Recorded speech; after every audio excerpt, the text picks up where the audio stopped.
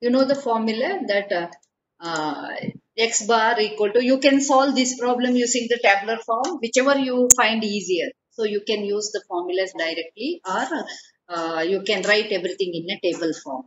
Okay. So first step, we need to divide into simple geometrical shapes whose centroid location is known to us.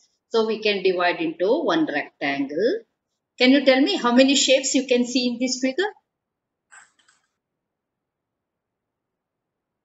How many shapes you can see? Three shapes. Yeah. One Three. rectangle, right? Yeah. Three. One rectangle. From rectangle, these two are the void areas. Within the rectangle, other two are void areas. So, to get the total area of this shaded part, I need to deduct from the rectangular area these two. Okay, semicircular area as well as triangular area. So, the total area of the shaded part will be A1 minus A2 minus A3. Isn't it? Okay. So the centroidal location, there is no symmetry. So with respect to the horizontal axis, at the center if we take, there is no symmetry. Y-axis if I take exactly at the center also, there is no symmetry. Both x bar and y bar we need to locate. So x bar is equal to a1 x1 minus a2 x2 minus a3 x3 divided by a1 minus a2 minus a3. Y bar equal to a1 y1 minus, because these two are not shaded. That's why minus a2 y2 minus a3 y3. So A1, area of the first rectangle. The first area, that is rectangle, area is total breadth into depth. Okay. So this is 120 plus 130. It is 250. 250 into 300. 150 plus 30 into 120. 250 by 300 is the area of the rectangle. And centroidal location of the rectangle with respect to y-axis is x1. Okay, this centroidal location of the rectangle with respect to x bar is y1. So I need to give the distance from y-axis, the centroidal location of the rectangle. That is, this distance is x1, this distance is y1. x1 is equal to exactly half of this, b by 2 and d by 2, because these two axes are passing through the boundaries of the rectangle. This distance is x1, horizontal distance is x1, vertical distance is y1. So this is 300, 300 by 2 is 150, total is 250, 250 by 2 is 120. So for the rectangle.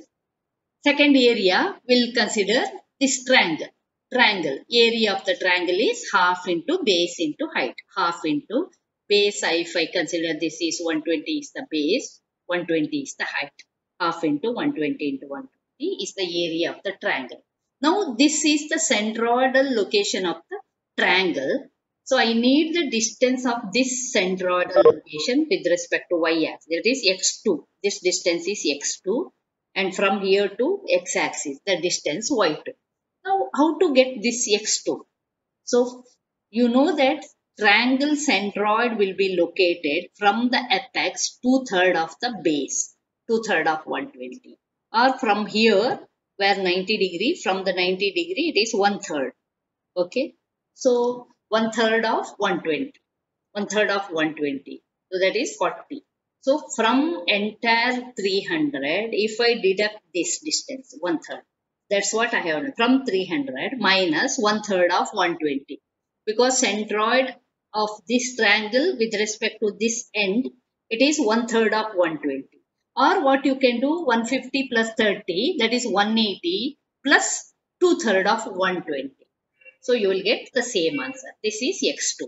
300 minus 120 by 3. 300 minus 40 will be the, so that it is 260. Will be the centroidal x2 of the triangle. Now from here to here, the distance from the total. So what you can do, from 250, you can deduct this distance, top distance. So that I can get this entire distance. Or 130 plus 2/3 of 120 I can do to get this distance. So here I have written 250 minus 1/3 of 120. 1/3 of 120. So you get the centroidal location of this triangle. Then third figure. Coming to the third figure, A3, area of this semicircle. So pi r square divided by 2 is the A formula for the area of the semicircle. Pi into R is 100, pi r square divided by 2 is the area of the semicircle. Then the centroid of the semicircle. Now the semicircle always from its diametral axis. This is the diametral axis of the semicircle. From its diametral axis, always the centroid is located at a distance of 4r by 3 pi. So x3 is this distance. x3 is 4r divided by 3 pi. And this centroid with respect to x-axis will be, this is exactly at the radius where the center of the semicircle. Okay, this is in line with the center of the semicircle. So from here to here, the distance is 1/3. So, okay, this centroidal location with respect to y-axis, with respect to x-axis. So we got all the dimension. Now only the thing is you need to substitute in the relevant formula. A1x1 minus A2x2 minus A3x3 divided by A1 minus A2 minus A3. So if you do, you will get the centroidal location. If you substitute this in this, you will get the centroidal location of this shaded part. Okay. So I have not evaluated completely. Only the answers like this I had given. Now your problem is you have to substitute A1 x1, A2 x2, A3 x3 divided by A1 minus A2 minus A3 and get these two answers. That is homework for you. Okay. Complete the problem. I have given you all the hints how to solve the problem. Second problem I have solved completely. Okay, because there is, now you can see here also locate the centroid of this shaded part, only this part. Here there is one rectangle. Within the rectangle, one triangular area is cut and this is quarter of circular area or quadrant. Okay, one quadrant is cut. Okay. Now here also with respect to x and y axis we are supposed to locate the centroid. It is exactly similar to the previous problem. Here rectangle, triangle and quadrant. Here rectangle, triangle and semicircle it is shown. Okay. A1 x1, A2 minus from rectangular area I am deducting triangle and quadrant. A2 x2 minus A3 x3 divided by area. Okay. First A1, area of the rectangle. A1. So total it is 60 plus 30. The radius is 30. That is 90. So total width is 90. Total depth of the rectangle is, this is 30. This is 30. This is 60. Total 60. So 90 by 60. 90 by 60 is the area of the rectangle. Now centroid of the rectangle with respect to y-axis, the distance, how much it will be? Can you tell me? Where the centroid of the rectangle? I need x1 and y1. What is x1 now? With reference to y-axis. How much it will be from here to here? Can you tell me? I need this distance. Here to here. And here to x. This. Can you tell me what is this yellow distance? And also I need distance from here to here.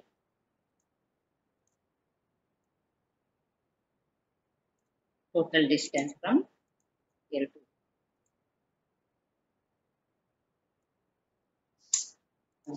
Okay. Can you tell me? Anybody can answer. What is this?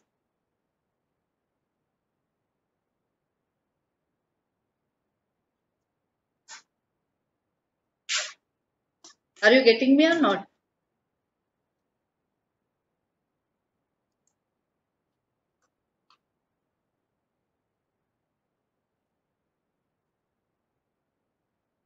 There are 15 participants. Shall I ask? Sejal, can you answer? Pritham?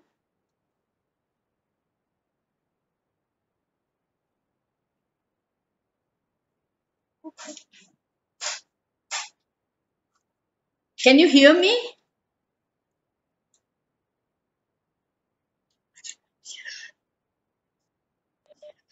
Yes, ma'am. Then why are you silent? I thought something had happened to my audio. I was searching for all those things. Something had happened. Yeah. Talek, Pritham is Tell me the.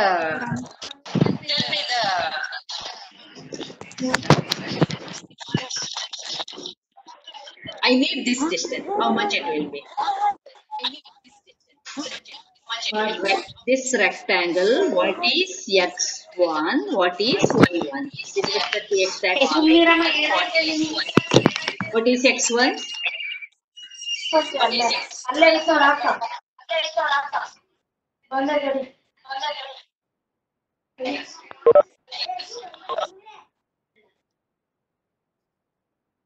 Anybody can answer. Can you tell me?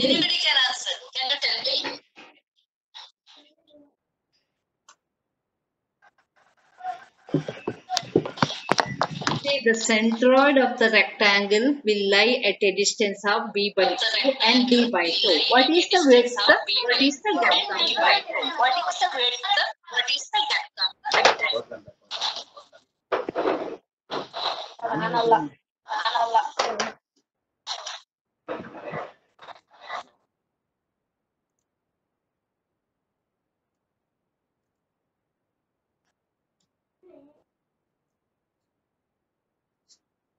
Yes?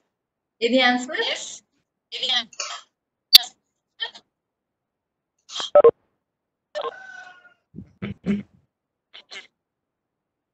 Mahima, Madhumati.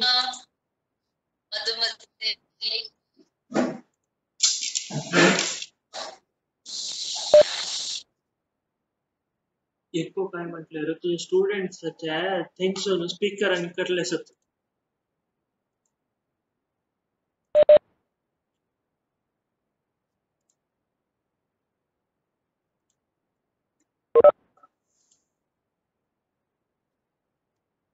Yes? Can you tell me now?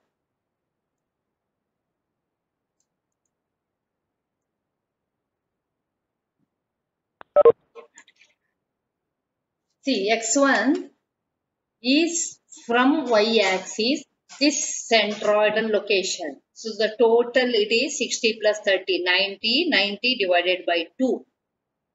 That is 45. From here to here, it is total depth. That is 60 divided by 2. That is 30. X1, Y1. So that is the centroidal location of the rectangle. Next figure, I will consider semicircle. So for this centroidal location of the semicircle with respect to y-axis, so it is not semicircle, it is quadrant, quarter circular area. So with respect to the diametral, this is also the diametral axis of the quadrant. This line is also the diametral axis of the quadrant because center of the quadrant lies here. Okay. So this we call it as a diametral axis. With respect to this, it is 4r by 3 pi. With respect to this also, it is 4r by 3 pi. So y with respect to y axis, the distance of the centroid is 4r by 3 pi, where r is the radius of the quad. 4r divided by 3 pi. Y2 will be the distance with respect to x axis. So from this centroid up to here, the distance. To get this distance from the total, that is 60 minus this top, that is 4r by 3 pi. 60 minus 4r by 3 pi will be the centroidal location of the quadrant with respect to x-axis. That is y2. Next figure, A3, this triangle half into base length. So base length is out of 90, you deduct 45, the remaining base is 45. Half into 45 into height is 60. This is the area. And this centroidal location with respect to y-axis, that I had shown it as x3 and this is y. x3 is equal to, from total you can deduct, or this is 45 plus, because this is apex point. Here there is a 90 degree, it is 2/3. 2/3 of 45. 2/3 of 45 plus 45 will be x3. From here to here, that is y3, that is 1/3 of total. 1/3 of 60, that is 20 mm. So we have found out all the dimensions of the centroidal location of each and every figure. Now you need to substitute here. A1 x1 minus A2 x2 minus x3 divided by A. You will get x bar so much and y bar. These two are the answers. You can complete this by substituting here, and you can see whether you are getting these answers. Okay, this is what you can work out. So you have to be very much careful about the centroidal location of each and every figure if we turn in the other direction. If this quadrant is given like this or in the opposite direction. So generally the semicircle we have taken in the other way around, like this semicircle like this. Now the semicircle shape is with respect to which axis the centroid lies. That is very important. Okay. So this is what about the second problem. And third problem, determine the centroid with respect to the given axis. Now my axes are one axis here, one axis here. Anyway, it consists of one semicircle and one triangle. Only two areas. That's why x bar equal to a1 x1 plus, because both are shaded. It is complete area we need to locate. So only two areas. So I had written here.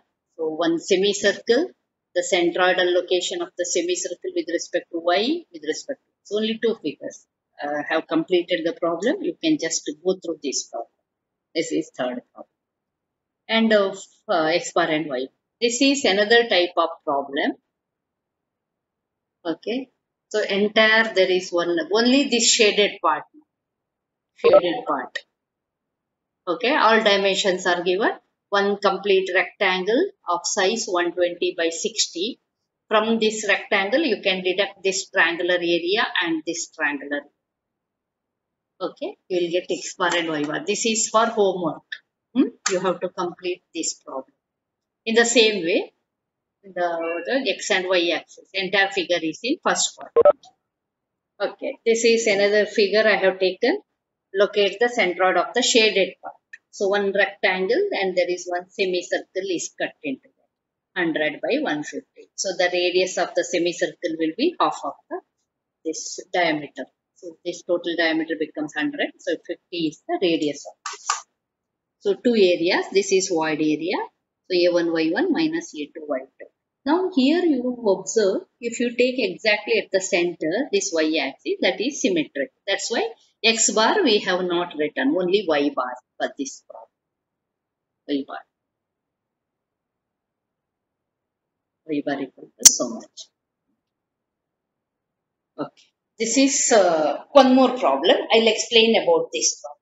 Sixth problem. Because x-axis is not exactly at the bottom of the figure. So y-axis is at the extreme end we have taken, but if you observe x-axis, it is passing through somewhat at the center of the figure. So you have to locate the centroid with respect to those two axes. Now some area is below the x-axis. So you will get accordingly. That means this figure is in fourth quadrant. This is in first quadrant, second quadrant, third quadrant. This is fourth quadrant. So you will get this much portion. Circle, half portion of the circle, and this semicircle is in fourth quadrant. So A1, we can divide into one triangle, one semicircle. Out of this, you have to deduct circular area to get the shaded area. So A1, half into, A1 is the area of the triangle, half into base of the triangle 100 because the total diameter is given. Half into base into height also 100. Then x1 is centroidal location of the triangle with respect to y-axis. This centroidal location with respect to x-axis, where the centroidal location of the triangle lies about the given coordinate axis. X1 equal to this distance. This is the apex point. So it is 2/3 of base, 2/3 of 100. And y1 is from here to here. That is 1/3. 1/3 of 100. 33.3. Okay. So you have completed the triangle. Next we consider semicircle. A2 is pi r squared divided by 2, area of the semicircle. And x2 is this distance, centroid of the semicircle with respect to x. That is at the radial distance. x2 is 50. And y2 is centroidal location of this with respect to x-axis. Now it is below this centroidal location. It is below the x-axis, but it is right of y-axis. That's why x3 is positive. When it comes to y3, it is below the x-axis. This centroid of the semicircle is located below the x-axis. So that is minus, this distance is 4r by 3 pi, minus. It is very important. Minus 4r by 3 pi. Okay. Then third figure is circle. Area of the circle pi r square, pi into 25 square. X3, center of this with respect to y-axis, it lies at a distance of 50. And x3, y3 is 0 because centroid lies on the x-axis itself. Centroid lies on the x-axis itself. So y3 becomes 0 for the given figure. There is no vertical distance because centroid is on the x-axis itself. So y3 equal to 0. x3 is at the left of the section. So it is positive. Area is negative. A3 should be minus. Here I had shown minus A. Okay, minus A. Area should be negative. This answer you should write it as minus. Next you substitute all the values. All the values here. A1, x1, A1, x1, A2, x2. x2 is positive. A3, minus A3. Okay, minus A3, x3 is positive. Minus A3. A1 plus A2 minus A3. You will get x bar answer. Similarly, y bar when you consider A1, y1. y1 is positive. A2, y2 is negative. So A2 is positive, y2 is negative. A2 is positive, y2 minus 4r by 3. And A3 negative, y3 is 0. Minus pi r square into 0. So this entire term becomes 0. This term becomes negative here. So you will get y bar. So like this you can do the complete all the problems. Some problems halfway I left. I want you to complete this. Either you can, if at all you are comfortable with the table form, you enter everything in the table form and complete the problem. All of you are informed to complete all these problems in your notebook. Solve it neatly. Any doubt regarding any of the problems we have discussed? Like tomorrow I will be taking moment of inertia.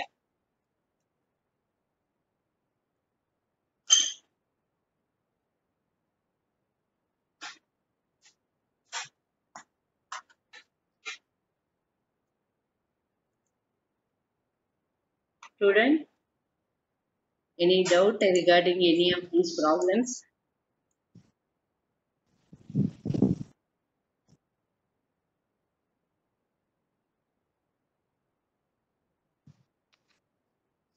Ankita,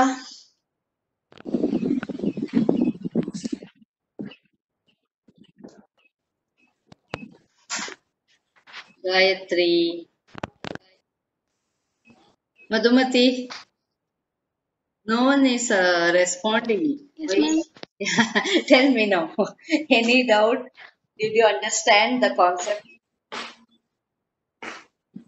Ma'am, we will try. You will try. You have to solve all these problems in your notebook, okay? Solve it, then only you can Okay, ma'am. understand better. So, if you solve, whenever you get doubts, please text me through WhatsApp and I will give you the hint, okay? So, all of you solve all these problems. Any test you have today or tomorrow? Today maths test is Yeah. over. Today maths test Tomorrow is you have? Over, ma'am. It's over. It's over. over. Tomorrow, Electrical. Tomorrow, electrical is electrical. there? Electrical. I want to Yes, ma'am. have there's one problem, one test on centroid and one problem on trusses. Ma'am, we are not able to do the assignment. Assignment you can submit me later also. If you have any doubt, you can ask me. Whenever it is possible for you to complete, you submit it. There is no deadline. I am not keeping any deadline for the assignment.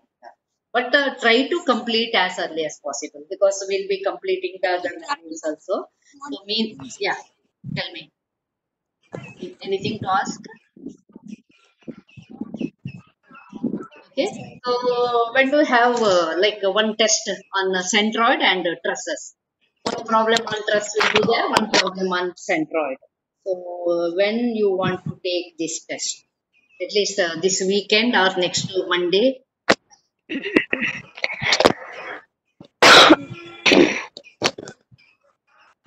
You want some more problems for practice? Or so, because again I'll be completing a moment of inertia within 2-3 hours. So there also that module also come into picture. Or only on trusses you want to have test first. This centroid we can have it later. Centroid and moment of inertia, I think we can keep it together because it is just the extension of centroid, moment of inertia also. So I'll conduct one test on truss. Okay, one problem you can solve some members method of section, some members method of joints. Okay, only one problem. Okay. When shall I keep that test? Next week or this week? Next week. We need time to study, ma'am. Yeah. Next Monday, shall I keep it on Monday? Yes, ma'am. Don't keep any other test on that day. Okay. Next Monday we'll have one test on only on trusses. Okay. A method of joints and method of section. Yes. Okay. These things, all these problems, you just go through, work out the problems. Okay. This itself is your assignment also. All these, because some of the problems I have not solved completely. You are supposed to solve it in your notebook itself. Okay. Complete it. Some answers I had given. Check this whether you are getting it or not. This also I have not completed. This problem you complete it and get me the answers. Okay. Okay then. Shall I wind up?